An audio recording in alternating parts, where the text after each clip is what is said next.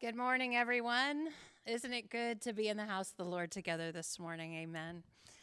So glad to see you all here today, and it is with great joy that we welcome back Pastor Steve and Martha this morning. Would you all just join me in welcoming them? I know that they are so grateful for all of your prayers, and I'll just ask that you continue to hold them in your prayers as he continues to heal, but he is here to offer the children's wiggle time in the sermon this morning. So glad to have you home, truly home. And so happy to see all of you here today. I hope that you will open your hearts and open your ears and let the Holy Spirit work in you this morning. Let the worship begin.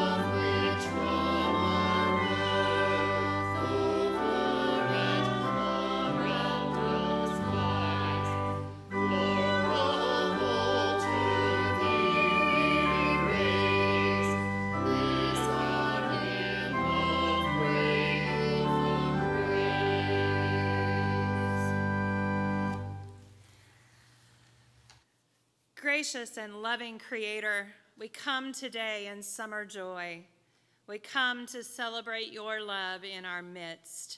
We come together in these moments of worship, secure and assured of your forgiveness and truth, your salvation and joy, your sustaining love, and your captivating will. Yet in these moments we know too and confess our weakness, our faltering faith, and our remorseful lives. Lead us, great God, in faith through the hours and days ahead. In joy and hope, let us worship the God of love. Would you please stand and join us in the hymn of praise, Lift High the Cross.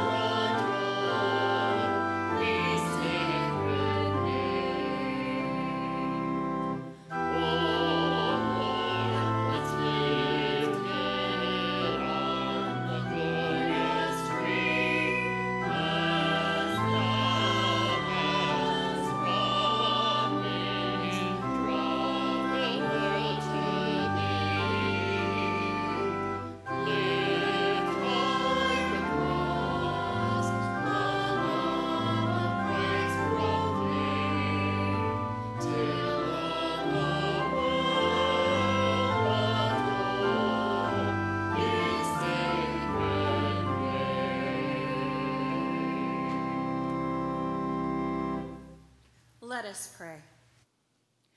Lord, we come to you this day with so many things going on in our lives. Some of these things are wonderful and cause us to rejoice. And there are many things that cause us fear and anxiety. Humbly, we wait for your presence with us. Remind us again of your everlasting love and grace. We need your healing touch. Feed us with the bread of life that we may hunger no more. Strengthen us to do your will, for it is in Jesus' name we pray. Amen. And if you'd like to be seated, you can join us in the choral call to affirmation, verse 6 of For the Beauty of the Earth.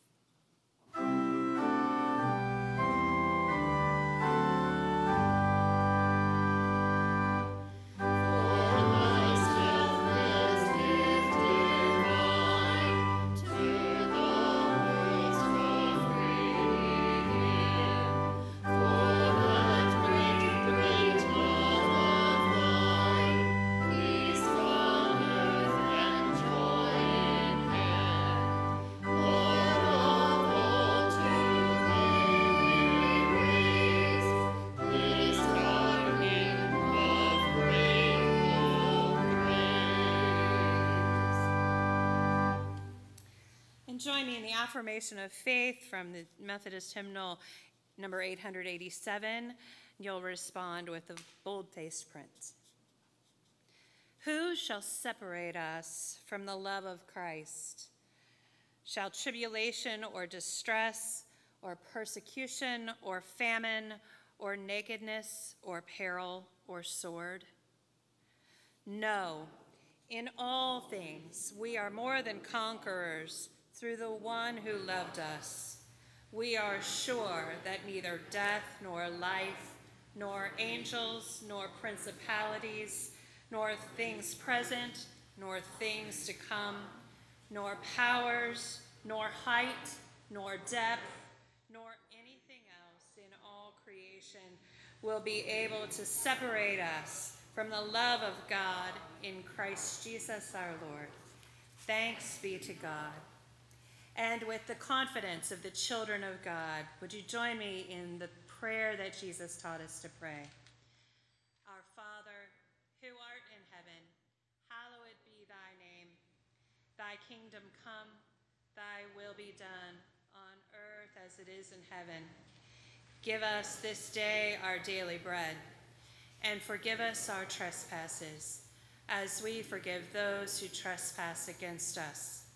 And lead us not into temptation, but deliver us from evil. For thine is the kingdom, and the power, and the glory forever. Amen. And our response is verse 2 of Be Thou My Vision.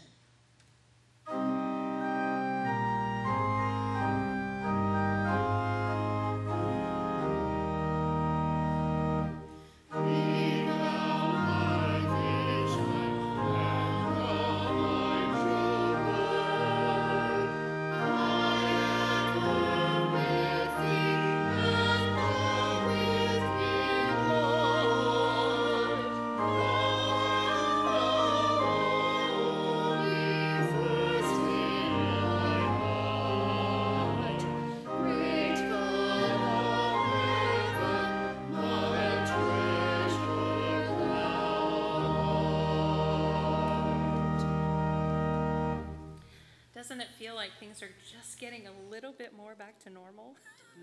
Feels so good. And on that note, it's time for Wiggle Time with Pastor Steve.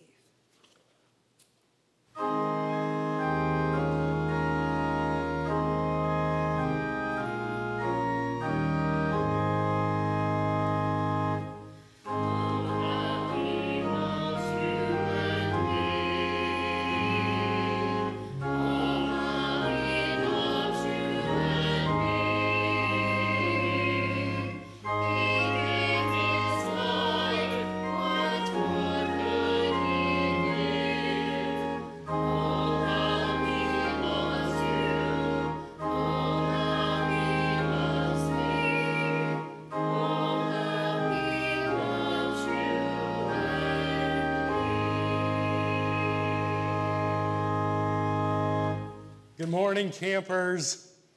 Man, oh man, I'm sure you're wondering, where have you been all summer? Well, it has been quite a summer for me this summer. I had to go to the hospital a couple of times this summer, but I'm getting better. And the reason I'm getting better is because I've had wonderful people take care of me. You know, when you're in the hospital, there's a lot of people. And I usually kept my door closed if I could, just so the noise of the hall wouldn't come into my room and interrupt my sleeping, because you try to nap every chance you get. But that doesn't happen a whole lot in the hospital, because there's all kinds of people coming in to check on you. There's somebody that comes in and empties your trash cans and makes sure your room's clean. Well, that wakes you up. There's somebody that comes in and checks your blood pressure, and they check your temperature, and they make sure you've got enough oxygen in your blood, and they check on you for that. And then somebody wants to come in and do something else, and then someone wants to come in and talk to you, and they want to come in and ask you questions. And all these people are checking on you to make sure that you're doing okay. Well, I'm very grateful that there were people that checked on me, because, well, I'm back with you, my church family today, back with my wigglers for Wiggle Time, and back where I ought to be. And I'm feeling better because of people caring.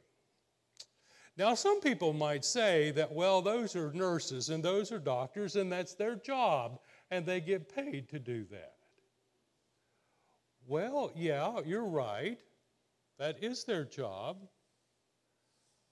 But as I think about it, that's our job too, to check on each other, to make sure that each other's okay, to see if anybody needs anything.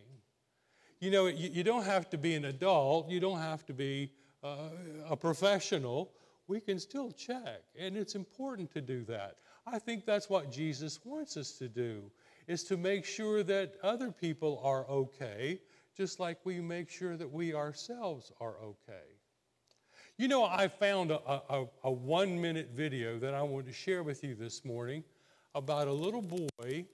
I don't think there's any spoken words in it at all, but it's a video about a little boy who didn't have lunch at school, and watch what his classmates do for him because they checked on him to make sure that he would be okay.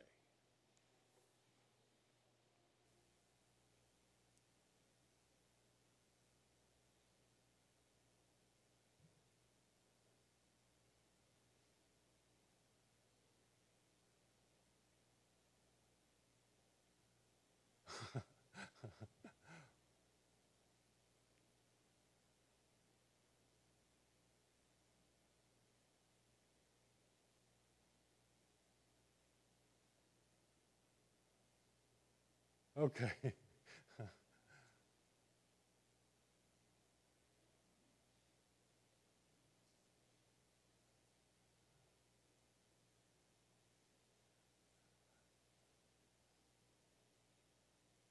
Actually, this is a video about a dancing mouse that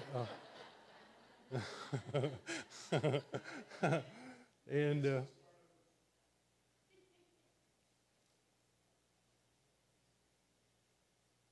well, it tries to go, but it just won't.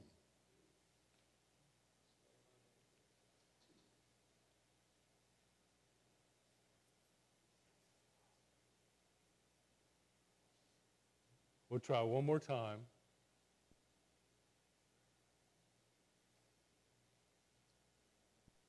Push piece of feet.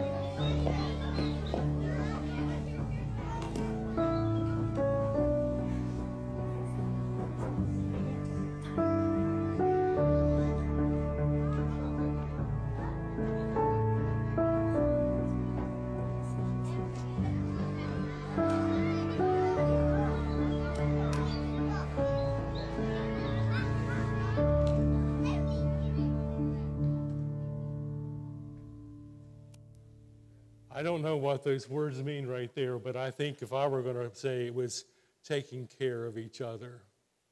Looking around and seeing if there is someone around us who has a need and doing what we can.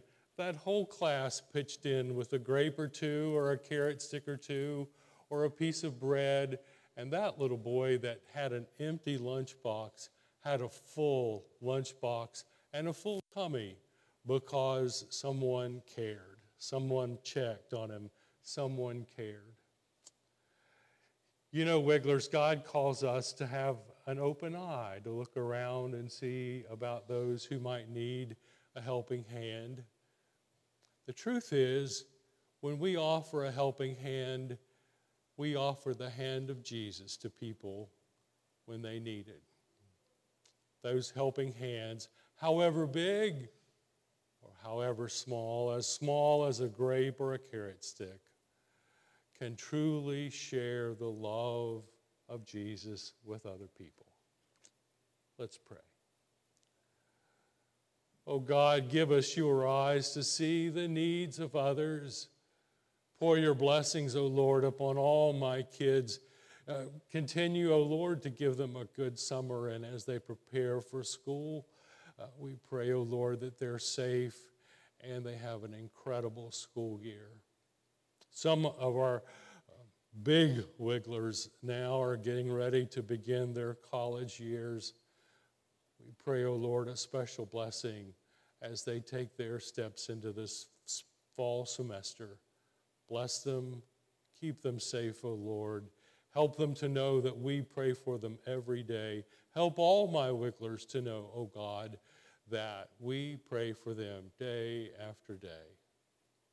Give us your eyes, O Lord, to see when others need a helping hand from you, and let us be that helping hand. Amen.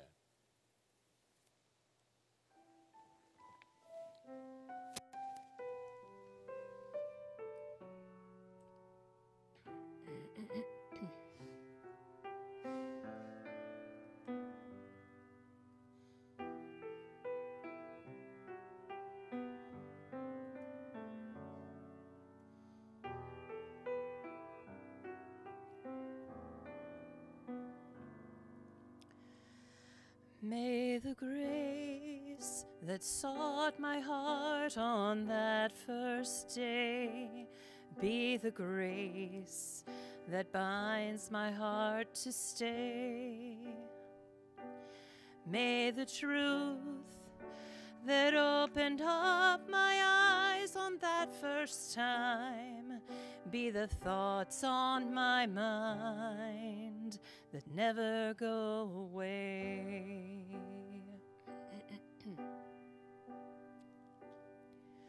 For you are a lamp unto my feet, a light unto my path. You're the hand that's holding me, faithful God. Every promise kept, every need you've met, faithful God.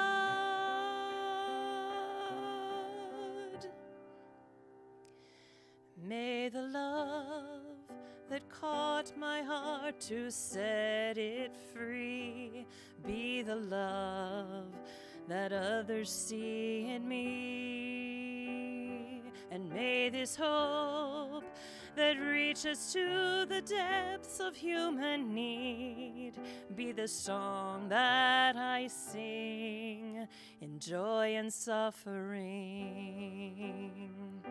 For you are the love that never leaves, the friend that won't deceive.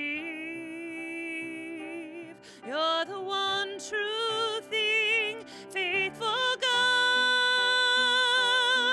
God. Every promise kept, every need you've met, faithful God.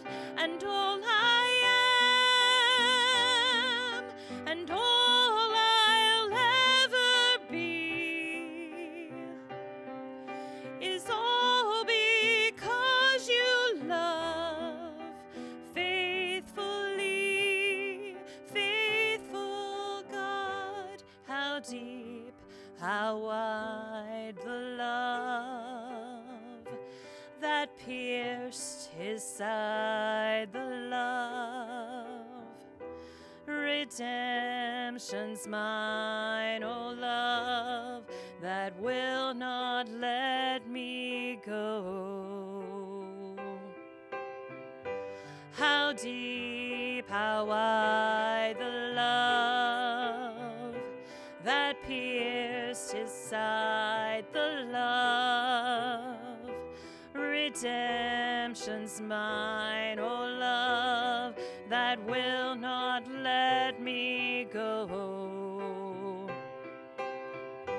How deep, how wide the love that pierced his side, the love. Redemption's mine, oh love, that will not let me go. Faithful God, every promise kept,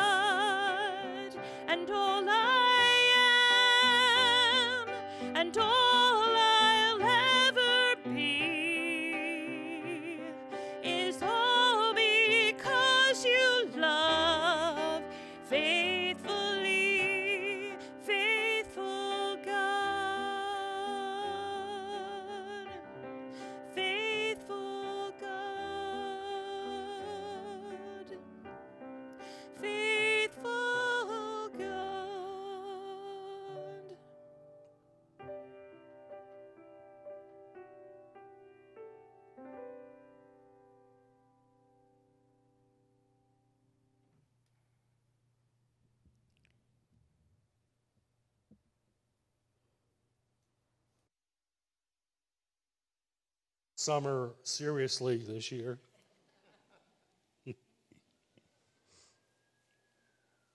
Before I start this morning, I need to say thank you to all of you for carrying on and keeping the church rolling. And I learned a very valuable lesson. It's not about me. It's about you and all the others around. So thank you. Over the past weeks, I've had some time to free associate. That's psychology's way of saying that over the past weeks, I've given myself permission to let my thoughts wander and to remember. I've thought about my family. I've thought about cherished friends. I've thought about the church as the Red Cross for the human heart. I've thought about our church, churches from my past, the church I grew up in, and also churches that have been former appointments. I remembered some of the tales from my past, some of the great memories, some not so great. I've thought about those who have shared the journey with me, many persons I'll never forget, some who have always been with me, and some who have shared the journey and then faded away. But oh, the faces I've seen as I let my mind free associate. Several of those faces, if I could, I would go back to the moments we shared over and over again just to experience that love again and to pay tribute to those treasured persons and extraordinary fellow sojourners I don't ever want to forget. In my life, love has had so many faces. Have you ever given yourself permission to free associate, to remember the faces and even relive the love those faces represent? I resist in doing this, but I need to give you a really quick Greek word study. The ancient Greeks had 6 words for love. There are 3 words for love in biblical Greek. The first word is eros. It's romantic love. That's pretty easy to define. One is philei or philia. That's like brotherly love, family love. Philadelphia comes from the word philia. And then there's the word agape. That means the parental love of God for humans and the human love for another, a sacrificial, unselfish love that seeks the good and well-being of others and of the neighborhood and of the world. Agape is the love that looks outwardly. Agape is a firm commitment to act for the well-being of someone other than ourselves. Do you remember the old hymn, At the Cross? It's a different name now in the United Methodist hymnal. When I grew up, it was At the Cross. But one of the verses from that song says, "But drops of grief can ne'er repay the debt of love I owe. Here, Lord, I give myself away. 'Tis all that I can do." It's love in motion. Love as an action. And it's the only thing that has ever changed the world for the better. One face of love is Fannie Lou Hamer. Fannie Lou Hamer, who was honored on the floor of the House of Representatives in 2017 on the 100th anniversary of her birth. Fannie was one of, get this, Fannie was one of 20 children. Her parents were slaves who were desperately poor. Fannie had polio, but walking with a limp didn't stop her from picking cotton. She dropped out of school to help her aging parents pick even more cotton, because that's what a sister does when the family has 19 other children to feed. In 1961, Fannie went to the county hospital for minor surgery and was sterilized without her consent. She could have given up at that point, deciding that any society that would condone such a crime was evil, but not Fannie, because 1 year later she discovered that black people had the right to register and vote, but she failed the literacy test and was denied her right to register and vote. And after that day, she never tired in her fight to right that wrong. She survived a KKK gunshot. The police imprisoned her and beat her, but despite her experiences, she never once backed down from the vision of the civil rights movement that had as its conclusion all good people living together as sisters and brothers, sharing at the same welcoming table. That's a face of love. The agape love of Fannie Lou Hamer. That's a love that cannot be segregated to the private, personal walls and boundaries of our lives. Love, as the Bible has it, affects every aspect of human life. It's found everywhere. God so loved the world that God gave the only Son. The word loved that St. John uses is agape.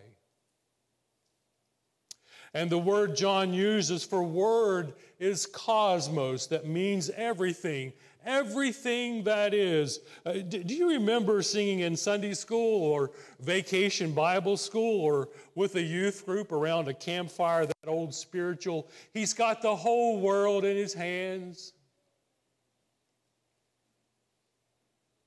God so loved the world that God gave Jesus. Church, that's the very love that draws us to the heart of God. That's the very love that draws us to the heart of each other.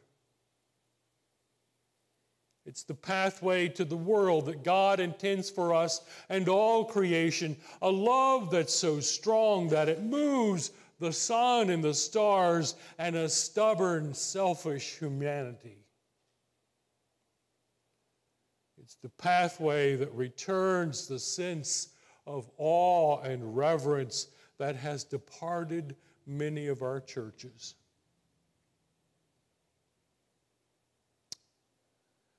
As I understand it, love is the rule for living. Paul wrote some extraordinary words in 1 Corinthians 13 about the way of love and living a life of love. He writes, "If I speak in the tongues of men and of angels but do not have love, I'm a noisy gong or a clanging cymbal." and if I have prophetic powers and understand all mysteries and all knowledge, and if I have all faith so as to remove mountains, but have not love, I am nothing. If I give away all that I have, and if I deliver up my body to be burned, but have not love, I gain nothing. Love is patient and kind. Love does not envy or boast. It is not arrogant or rude. It does not insist on its own way. It is not irritable or resentful. It does not rejoice in wrongdoing, but rejoices with the truth. Love bears all things. Love believes all things, hopes all things, endures all things. Love never ends. Paul gets it. He's trying to help the Corinthians remember what the face of love looks like. But it's easy for us to miss it, maybe because we have a limited use of love. You see, when Paul wrote these words about love, it wasn't for a wedding or a funeral or some other special event where we might read Scripture. No, Paul expresses love so powerfully because he was really upset. He wrote those words in a letter to a church in a Greek seaport named Corinth, where he had founded a community of faith, a church around the teachings of Jesus.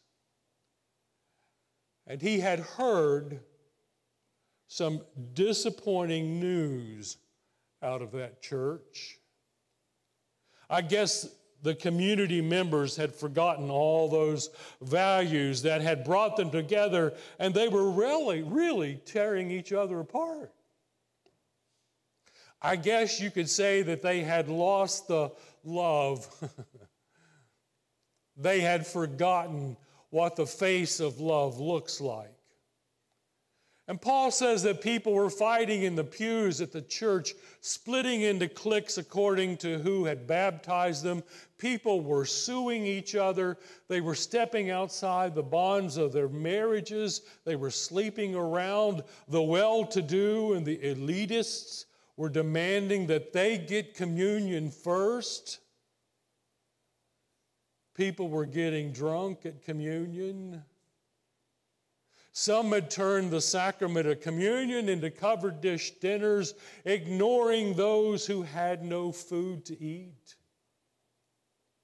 They were arguing about who is the better Christian, who was going to heaven and who was not. This had become a pretty dysfunctional community of faith. Paul couldn't imagine a church, followers of Jesus, being so divided.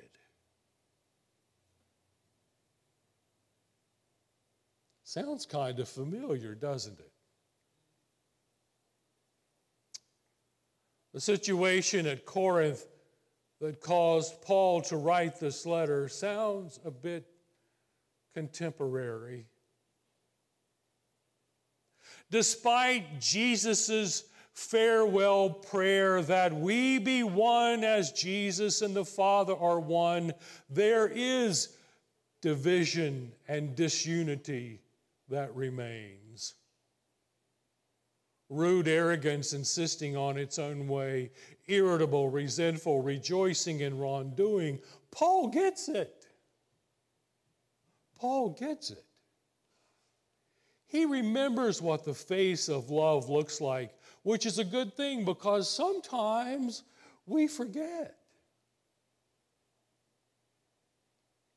As one of my seminary professors challenged the seminary while preaching, she said, "What part of love one another do we not understand?" Love your neighbors, she said. The church at Corinth had lost a sense of love for each other, but for Paul and even the disciples, the face of love was a gift of the self to others. Love is the rule for living. I believe that even though Paul wrote these great words of 1 Corinthians 13, Paul was furious with the church at Corinth.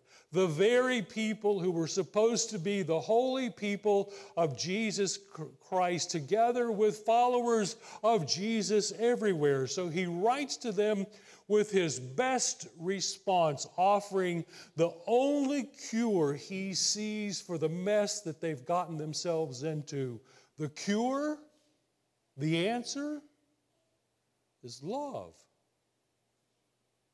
It's the only thing left to save a community that was so divided.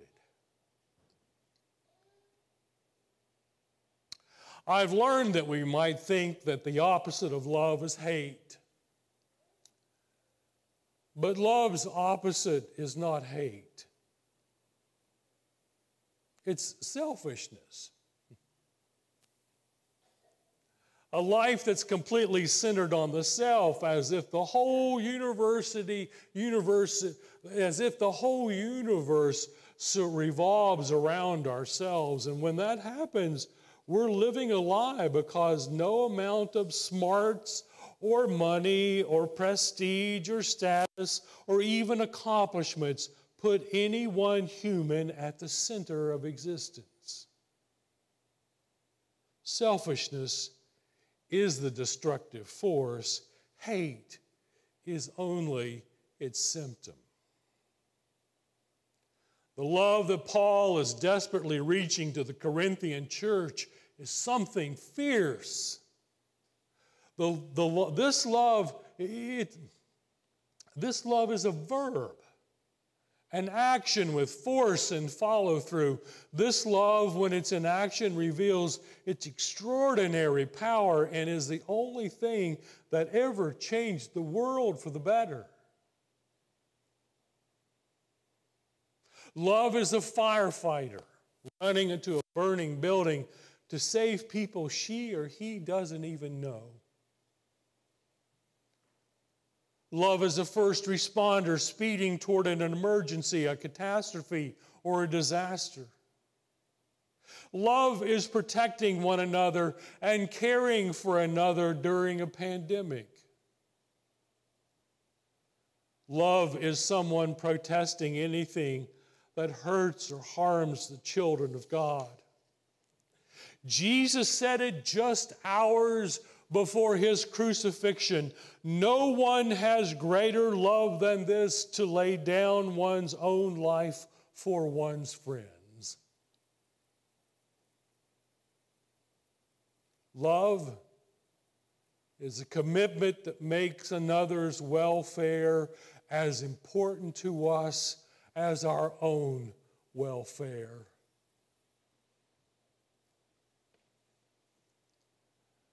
Love is sharing your lunch with someone who has no lunch.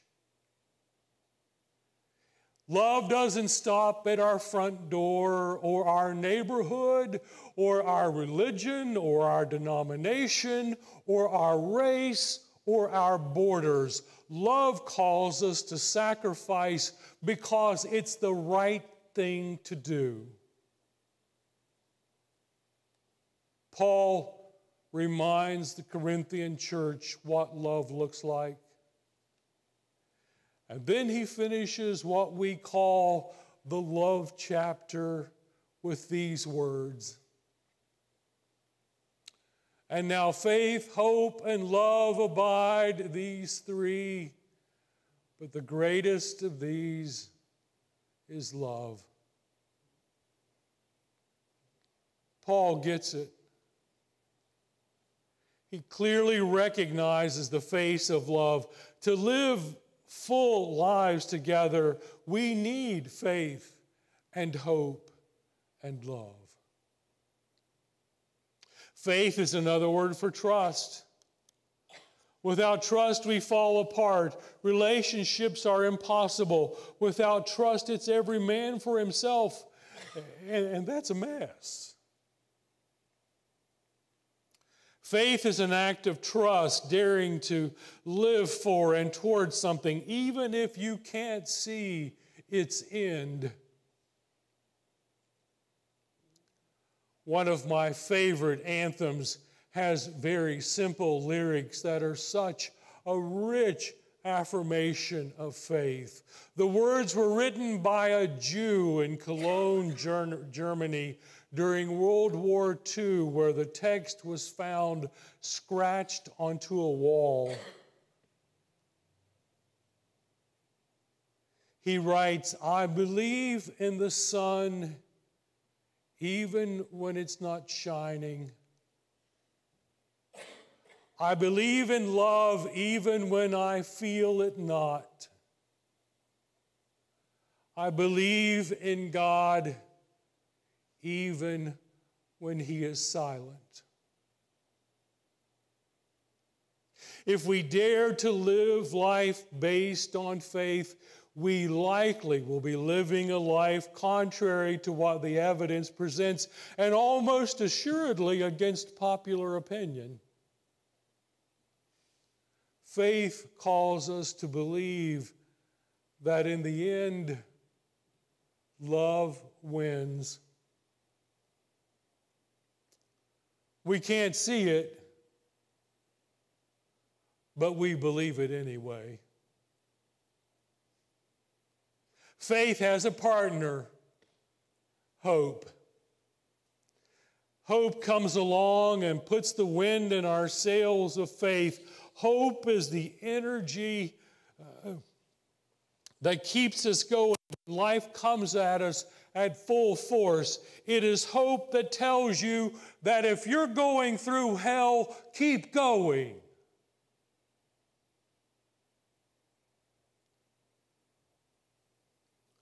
But it's the task of love that tells us what to do.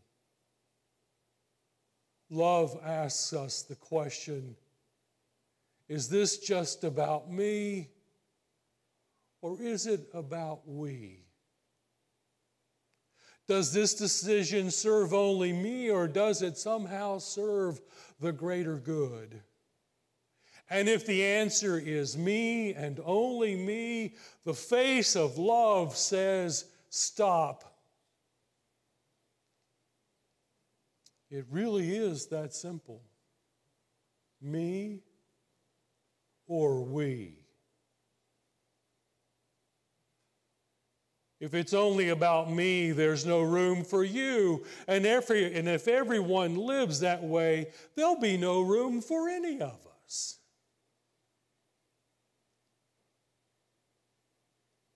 Paul gets it. This is what love is about. Love makes room. Love includes. Love lifts up. It helps. Love heals. The face of love will show us the right thing to do every time. Love is our place of rest in the midst of the chaos that is often a part of our lives.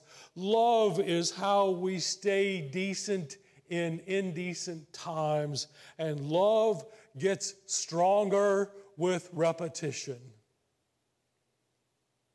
Love works. Paul got it. Paul had seen the face of love in the face of the Lord Jesus, and it changed him forever. Paul wanted the church at Corinth to get it, to rediscover what the face of love, the love and grace of Jesus Christ can do to the human heart.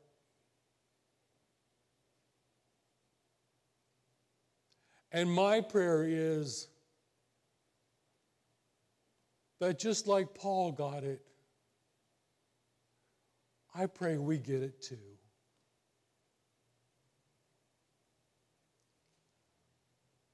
Amen.